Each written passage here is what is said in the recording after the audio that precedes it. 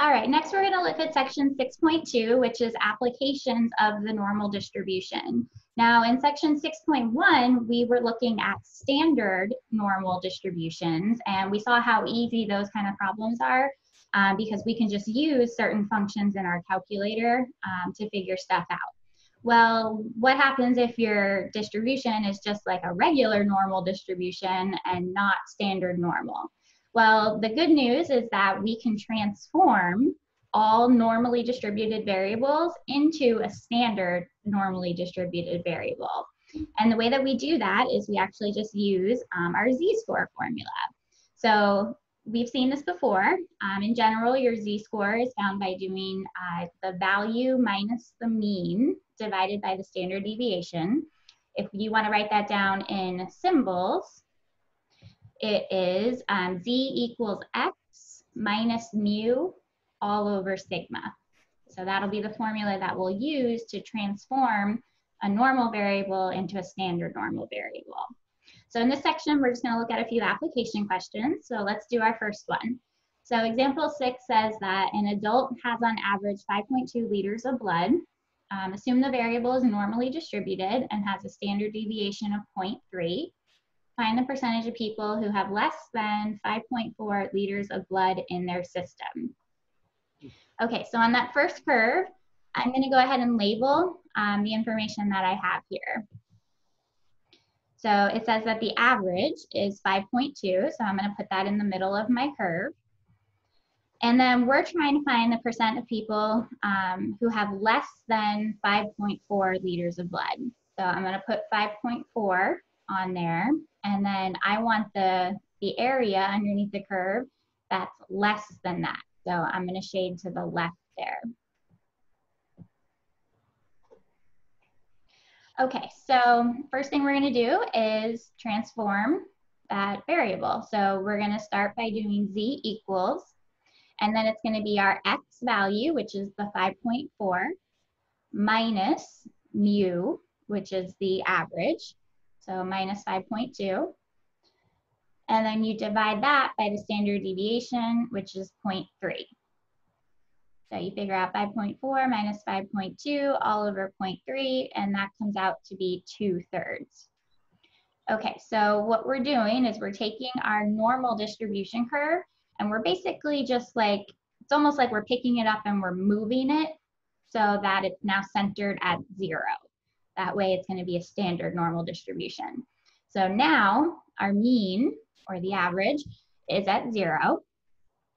And what we did was we took that 5.4 and we basically figured out that when we move our curve, it's going to be 2/3 instead. Okay, and we're still looking for the area to the left. And let's see, so when we're finding the area under the curve, that's going to be normal CDF. So we'll do lower bound, upper bound, mu, and sigma. So the lower bound is going to be negative infinity, as we shaded all the way to the left there. So we'll do negative E99. And then the upper bound is going to be where the shading stops, which is at 2/3. And then mu is 0, since this is now a standard normal, and sigma is 1. For the same reason, it's a standard normal curve now. So we'll put that into our calculator, and you get about 0.7475. Okay, so that would be your answer for that question. Now, it turns out that you actually don't have to transform a normal variable into a standard normal variable.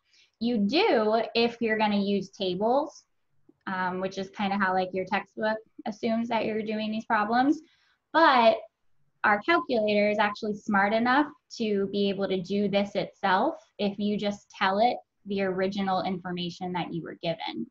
So now that we kind of did that once, you guys do not have to do that ever again. I'm just going to show you how you can straight up take the original information, put it in your calculator, and get the answer. So you would still have to do normal CDF, and you would still want to draw like your original curve if it helps you to just kind of get a visual. But it would still be negative E99. And then your upper bound, you can just use that original 5.4. And then your original mu, or the average, was 5.2. And then the original standard deviation was 0.3. So you put all that in, and you should definitely try it out for yourself. You can prove it to yourself that you do still get the exact same answer of 0.7475. So like the interpretation there is like if a doctor tells you that you have less than 5.4 liters of blood, or you have 5.4 liters of blood, then you're like, okay, what does that mean? And it's just saying 74.75% of the population would have less blood in their system than you do? Yes. Or the probability of having less than the 5.4 liters is 74.75%? So wait, ask the question again.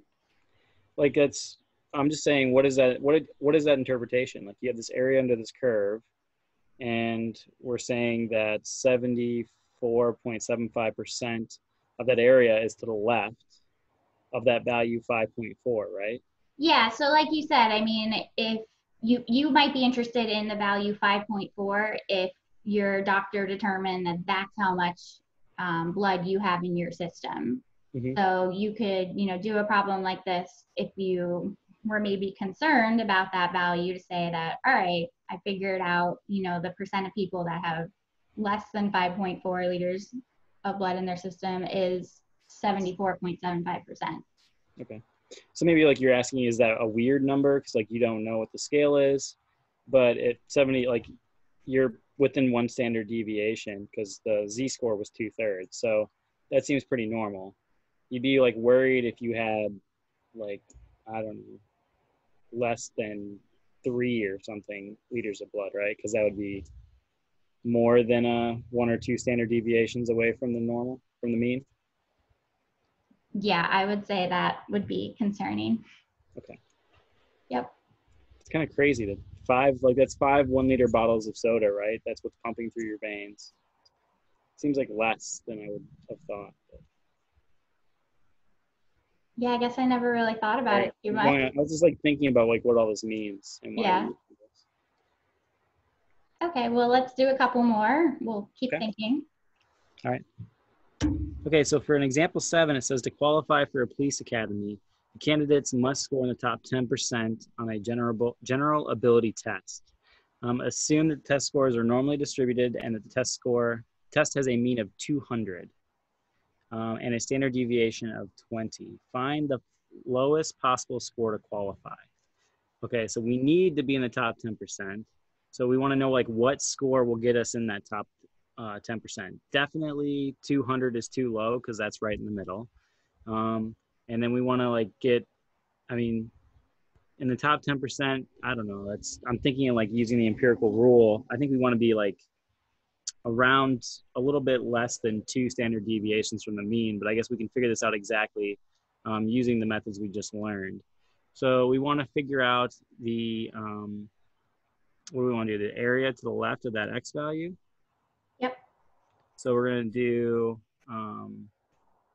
what's the command? Yeah, you tell me.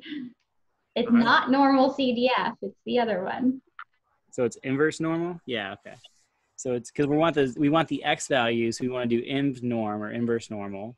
And so then what we have to do is plug in the area to the left. Is that right? Yep. Do we currently know the area to the left? Isn't it 9.9? 0.9, yep. Okay. So we want to do inverse norm of 0.9. And then what else do we need to do? We need to plug in the mean, which is 200, and the standard deviation sigma, which is 20. And then when you plug that in, it should just give you the X value now. Yes, sorry. And so that's what, 225.6. So like if you're studying this and you need to be in the top 10%, you say, okay, I have to get a 225.6. Otherwise, I'm not going to be able to get into the police academy. Yeah, so I think that's a really practical application where this would be useful. Yeah, it's like helping you set your goals, I guess. Mm-hmm. Okay, and let's look at one more example. So it says for a medical study, a researcher wishes to select people in the middle 60% of the population based on blood pressure, assuming that blood pressure readings are normally distributed and the mean systolic blood pressure is 120 and the standard deviation is 8. Find the upper and lower readings that would qualify to participate in the study. Okay, so let's see here. So it mentioned that the mean was 120, so I always like to label that. So I'm going to put that in the middle there. And then it mentions the middle 60%. So I can illustrate that on my curve by drawing it like that. So the middle 60% of the curve, I'll label that as 60%. And then what we're looking for is the lower and upper bounds on that 60%. So we're not just trying to find one X value in this problem, we're looking for two X values. So essentially you just want to think of it as like two separate problems. So you're just gonna find your X1 and then just kind of start over and find your X2. Okay, so if we want to find X1, so remember, if you're finding the area under the curve, that is normal CDF. If you're actually looking for the X value or Z value on that horizontal number line, that's when you use inverse norm. Okay, and that's where you have to just figure out the area to the left of that value that you're trying to find. Well, if the middle represents 60%, then how can we figure out, you know, what's to the left there in this white area? The outside is 40%, so then that would be half of that, right? Perfect. Yep. So it's 40% left over. And since it's symmetric, it would have to be 20% on each side. So that area to the left there in green is 0.2. So we'll do 0.2, comma, mu and sigma. So it said the mean was 120, standard deviation was 8. Put that all into your calculator and you'll get that X1 is approximately 113.27. Okay, and then we'll do X2. So in order to find X2, we just need to know the area to the left of X2. Everything else is going to be the same. We're still going to do inverse norm and mean and sigma. Mu and sigma stay the same. So Dr. Insko, what would that pink area be? 80%, because you have 0.6 plus 0.2. Yep, good. So we'll do 0.8 as the area to the left. Put that in your calculator and you'll get that X2 is approximately 126.73. Okay, let's just do a couple of practice problems real fast here. Okay. So number one, it says the average annual number of jobs available for registered nurses is 103,900. If we assume a normal distribution with a standard deviation of 8,040, find the probability that more than 80,000 but less than 95,000 jobs are available for RNs. Okay, so you kind of have to decide basically like which function should we use. So remember, if you're looking for the area under the curve or a probability, both of those things are normal CDF. So we're going to use normal CDF here, and our lower bound is 80,000. Our upper bound is 95,000.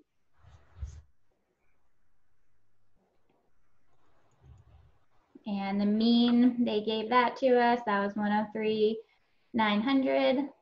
And sigma is 8,040. Put all that in your calculator and you get 0.1327. Okay, and then part B says if the probability is 0.1977 that more than X amount of jobs are available, find the value of X. Okay, so let's kind of draw this out for ourselves. So we have our normal curve and we're looking for that X value. And it says that the probability, which remember is the same thing as the area underneath the curve, is that, that the probability is that more than X amount of jobs are available. So since it's more than, I'm going to shade to the right, and that's going to be that 0.1977 value. Now, if we're looking for an X value on that number line, that's where we're gonna have to do inverse norm. And in order to do inverse norm, you have to tell the calculator to the area to the left. So right now we have the area to the right. So we'll do 1 minus the area to the right. That'll give us the area to the left. And then we'll do inverse norm with 0.8023.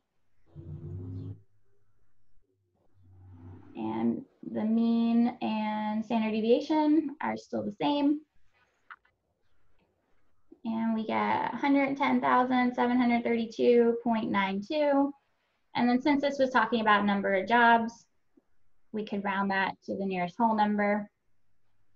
So we get 110,733 jobs.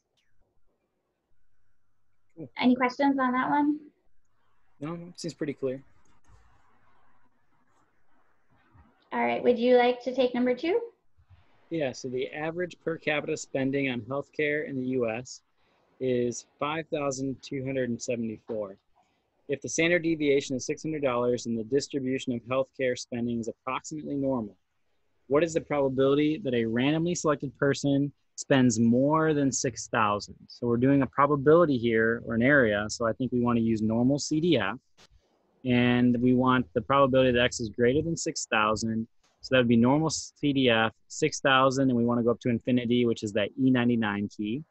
And then finally, we need to type in the mean, which is 5,274, and the standard deviation sigma is 600, and you hit enter, and we'll get the probability is about 11.331%, or 0.1131. Any questions on that piece? Nope. Okay. And then finally, we want to find the limits of the middle 50% of the individual healthcare expenditures. So this is where you might have to draw the curve if you can. And we're shading the green part. We want that green part is the 0.50. So if you're looking at the middle 50, then you know that the two outside, like tails or wings, is also going to be 50%. And so that left piece that's double shaded is 25%. The right piece that's not shaded at all is 25%. So we want to find the limits x1 and x2 for that middle 50%. So what we're going to do now is we're going to do inverse normal of the 0.25. And then we have to type in the mean, which is 5,274, and the standard deviation, which is 600. And we get that the x1 value is 4,869.31. Okay, so I guess that's like the low. I guess this is kind of calculating quartiles, right? As far as expenditures goes. Yeah. So it seems like the first quartile is going to be $4,869.31, which is a lot of money to spend on healthcare, but it is what it is. Okay. And then for X2, we're going to do the same thing, but we're going to do inverse norm of 7.75, and then the same mean and standard deviation. And let's see, we get $5,678.69. Is that it for this section? Or do we have another example? Nope, that's all there is. Cool. Maybe this is a good time to mention the reason I'm outside is because it's nap time for my kids, and so I didn't want to be talking. Usually I'm holed up in my daughter's bedroom during the day, and during nap time I moved outside. So I hope it isn't too loud out here for whoever's watching these videos. Hopefully someone's watching. Yeah, for sure. All right. Thanks, Karen. You said that you're going to do the last video just by yourself. They have another meeting to go to? Yep, I will go ahead and I'll do 6.3 for everyone. Cool, great.